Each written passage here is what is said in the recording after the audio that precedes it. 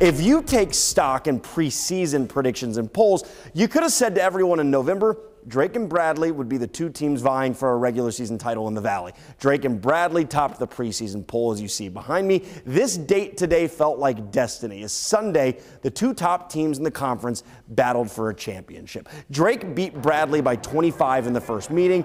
This is a Bradley team, though, obviously plays very different at home, and they can shoot the three as well as anyone in all of college basketball. They're going to get this ball to the hands of Connor Hickman, knocks down a three. Bradley leads by 4 after that one. Under 8. This time it's Duke Dean knocking down a three. Bradley shot 63% from deep in the first half. Somehow, though, Drake was able to stay in it. Tucker DeVries to DJ Wilkins, corner 3.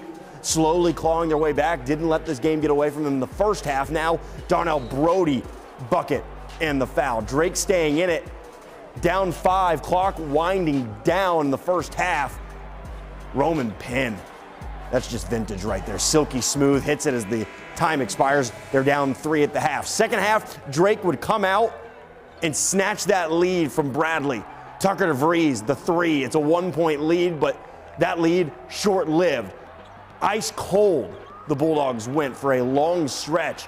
Brody couldn't get this shot to fall.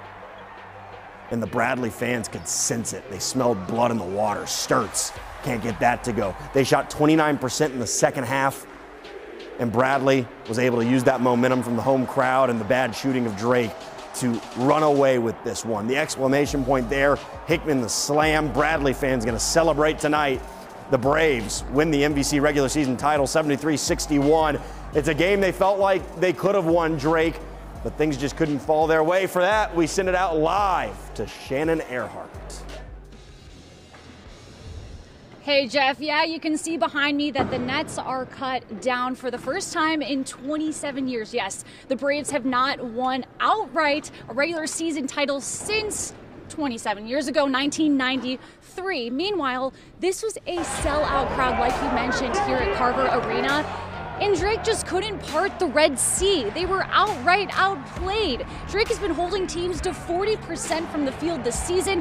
Bradley shot 56% from the floor and 50% from 3. Coming in, Drake knew that Bradley loves the 3, and today Drake's scramble defense didn't do the job. On offense, Drake was trying to do too much. Bradley boasts the best defense in the league, holding opponents to 61 points a game, and that rang true today. The Bulldogs couldn't crack a mean 2-3 defense either, missing easy bunnies and forcing passes that weren't there. Drake's poor offensive performance attributes to Bradley stepping in the passing lane and boxing out for the boards too. Drake out-rebounded 39-27 and looked gassed by the back half of the second period. Defensively, we haven't given up that type of field goal percentage in a long time, so both halves really, and then we didn't shoot it very well from 3, and the combination of the two was it was really hard. I mean, we fought and clawed our way back and took the lead in the second half, but it was short-lived, unfortunately, and we just, after that, we couldn't get really much going again. Arch Madness is 1 week away, and if either Drake or Bradley win next week, they will get a bid to the NCAA tournament. For now, I'm live from Carver Arena. Shannon Earhart, KCCI, Iowa Sports Leader.